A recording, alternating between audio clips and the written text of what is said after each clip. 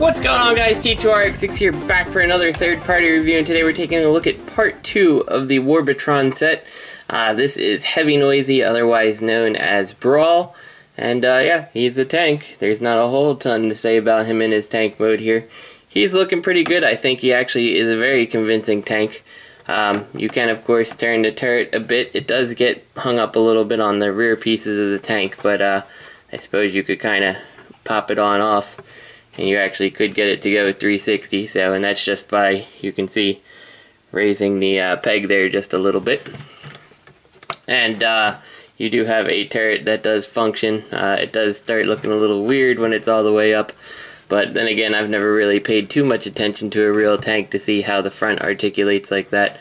So yeah, but mostly I'm just gonna probably end up keeping mine straight, or mostly straight. Now this guy I think is actually pretty cool, but he's not without his faults. And let me pull out his guns here. He has a lot of things that can't really twist, and if you look at his gun here, he's got these little pegs here. Now I actually ended up filing down the pegs on this side and then actually shaving it clear off on the other side, and this is a problem that it carries over to everything. So you can see I did it one on the right side and one on the left side, just to show this. And you can see that all his holes on the top where it's supposed to go are these little like plus or well, I guess not really plus shape, but circles with a little dash through them. And yeah, so you can't just plug these in anywhere. I mean, you can put them in a little bit in the front, but once you get to where the pegs are, they don't go any further. So it's really designed to go here. And I don't quite understand why they did this. This is actually a problem that carries over to his hands too. He's got a little channel in his hand here, and yeah, I don't really understand why you went with this over the circle, because it seems completely unnecessary. I did want to take a second look at the instruction manual here. Very nice, like comic book form, and you do get the second part of the really horrible English Warbotron story, and I really like it, and I was so unhappy to find out that with the next one, which we'll probably review next week, Swindle, there's no more comic. That sucks. Why did we get rid of the comics in part 3?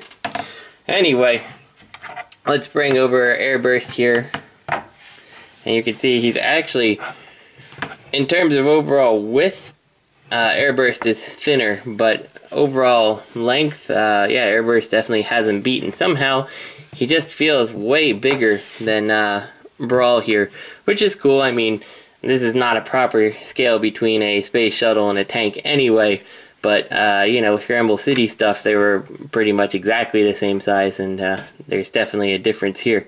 So let's get this guy to his robot mode, and we'll talk about a few more of his flaws.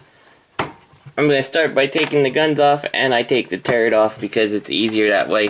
And let's talk about the turret real quick. So you can do a couple things with it here, and be careful how you work with this, because it's just pegged in by this one hole. So I always try to keep it as close to the hole as I can as I apply the pressure to pull this off. And then what you've got here is you can take this and you can make some kind of like gun shield for Brawl. I'll show you guys that probably in the pictures, because I don't particularly like it. And you come down to here, and this is actually where mine is a little bit flawed. You can see the stress mark here on the plastic, and if you actually carefully look at it, well, let's actually get it transformed. You fold this one down, and you fold this down, and if you actually look right inside there, see that pin is actually broken off from the factory. So this one side doesn't really hold on too well. It does the job. I was very hesitant to send it back because I've heard of Brawls who had worse problems than this, but yeah, that is a problem. This side's fine. You flip up this little yellow targeting piece, flip these little cannons or whatever around, and there you go. You've got, well, this is the gun for Brawl, and I would assume that this probably, well, actually I guess this could be for Brawl too. I don't know. I don't really like this accessory. I don't really put it on, so I honestly can't tell you the proper way to hold it, if it's the peg hole or this flip down piece, but you can pretty much get it from there. So let's start with Brawl's main body here, and I'm gonna put this up just so we can see it. First thing we're gonna do is take this little black piece off. It's clipping in, holding the front to the back pretty much. I can't get anything in there. There's no real good place to pull it out, so I just kind of shove something in there and just pop it on open like that. So the next thing that we're gonna end up doing is coming down here to the treads and just kind of slide them out from the piece here, and then just kind of take them and fold them on up. Then I come down to the legs and I give them a little bit of a split, because when you do that it makes it easier to maneuver things in such a way to pop the hands out of these little sockets here.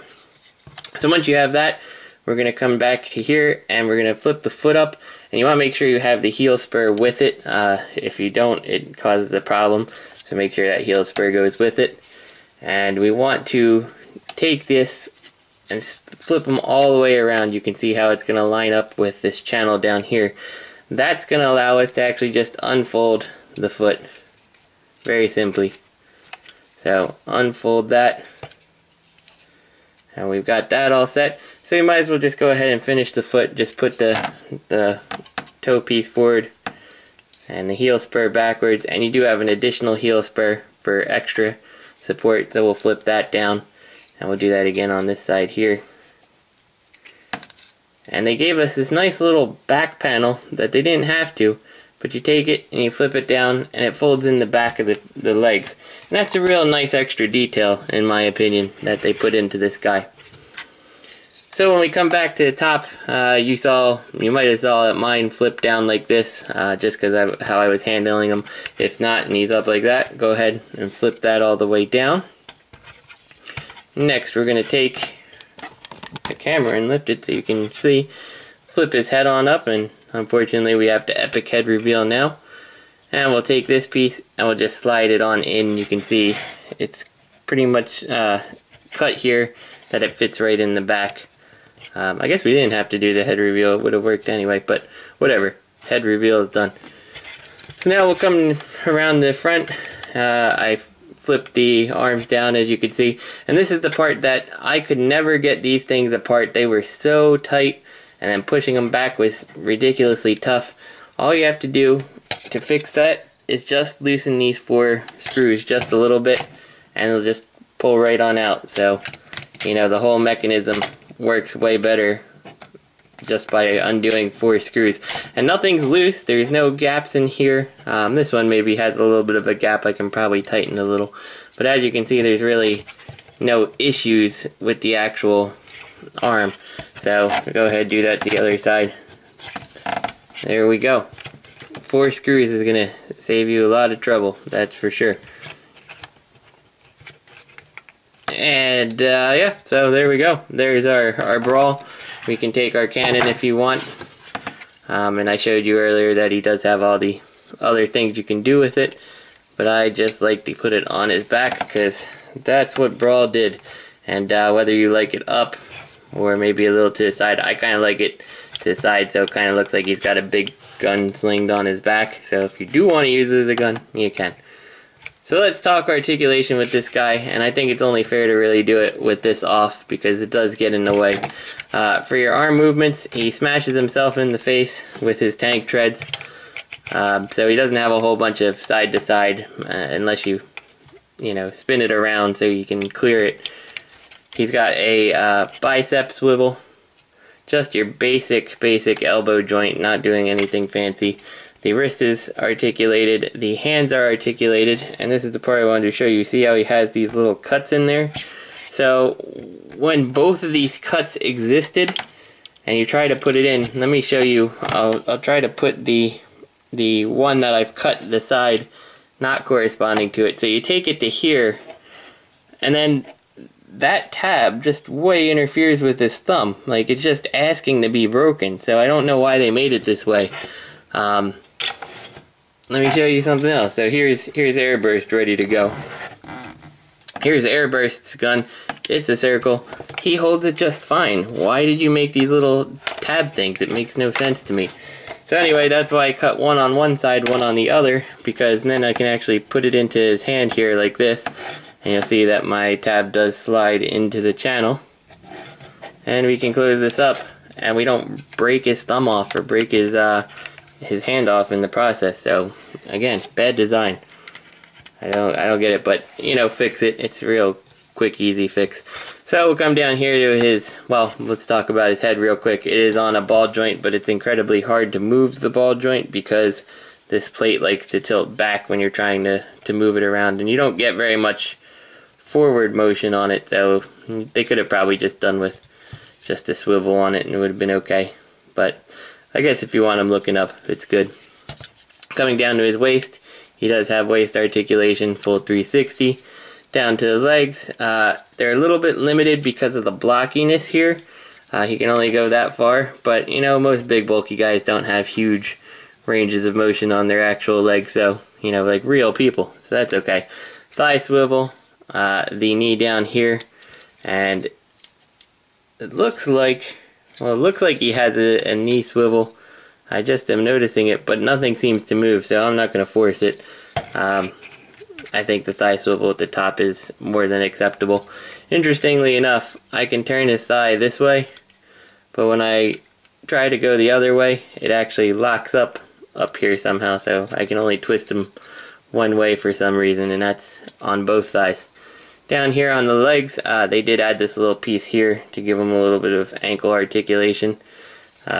It's cool. I mean, it really, let's get down there so we can see it. It really doesn't do a whole bunch that throws off the aesthetic of the robot. It's a pretty, you know, pretty hot hidden ankle tilt.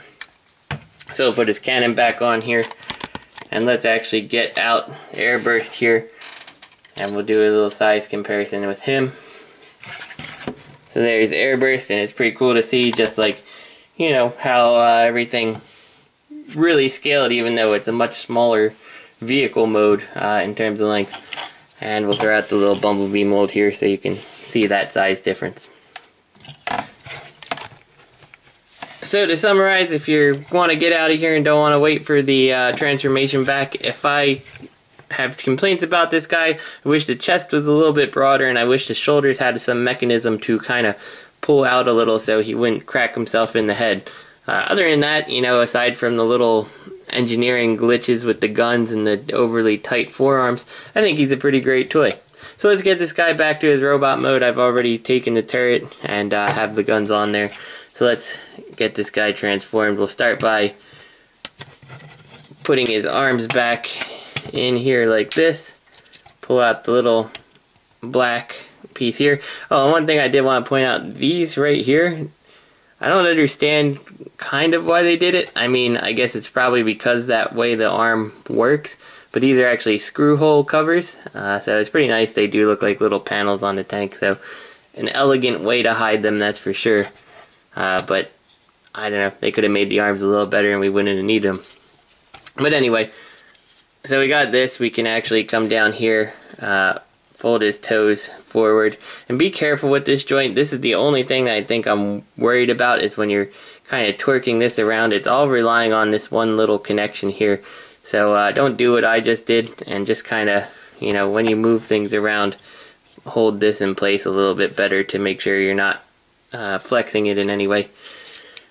Roll those up, bring his feet on down, and you can bring these panels up if you really want to. It doesn't really matter. They're gonna do it as the leg rotates anyway. Once you have it over halfway, you can take these pieces and flip them the other way like this, and so just kind of fold them on down and around, and then just kind of leave them there for now, and we'll take these pieces and fold them on back into the closed position like so.